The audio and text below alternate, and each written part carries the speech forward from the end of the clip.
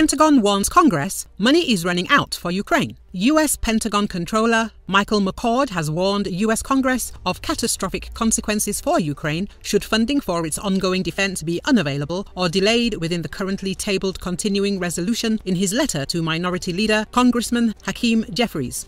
McCord cites specifically that Ukraine's air defenses, such as Patriot and Stinger missile systems that have been keeping Ukrainian cities safer by destroying hundreds of incoming Russian drones and missiles every week, rely on ammunition being produced in US factories. Any delay in funding would endanger US support to the country's ground operations at a time when Russia is ramping up operations for a winter offensive. McCord explains that a lack of funding would not only be a disaster for Ukraine, but for the newly renewed US defense industrial base that was largely dormant for many years.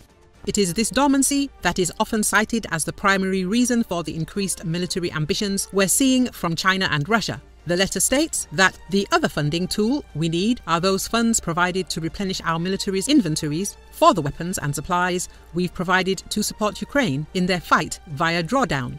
We have only $1.6 billion remaining of the $25.9 billion Congress has provided.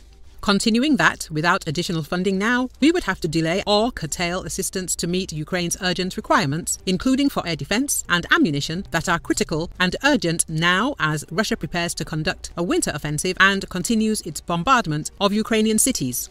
The letter also states that 155mm unmanned aerial systems to detect, analyze and locate adversary signals and demolitions equipment.